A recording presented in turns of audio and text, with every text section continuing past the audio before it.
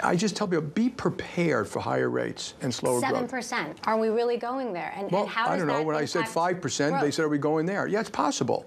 You know, so when I talk to my board, I say, yeah, can it go to 7%? The answer is yes. Are there factors that would drive it, higher than, where it is today? 4.5, 4.6, or 4.7, over the 10-year bond now. Yes. Is supply and demand could push it high? Yes. I'm just saying, be prepared for it. So, and then the worst case is stagflation. Higher rates because you have a booming economy and there's a lot of competition for capital is not the same thing as stagflation.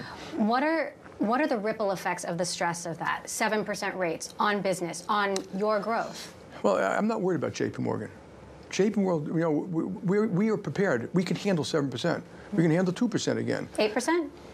Yeah, we can handle that too. I mean, that risk management is not the same thing as guessing the future.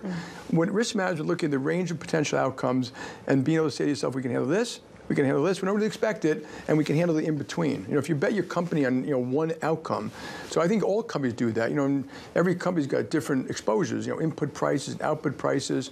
Some interest rates don't matter, some it's the price of mozzarella. So what's your business?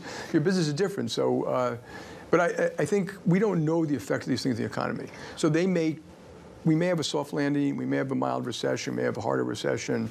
Obviously there are potential bad outcomes. The worst one would be economically is stagflation, right? Where you have low growth, high interest rates, and obviously if that happens, you're going to see a lot of people struggling.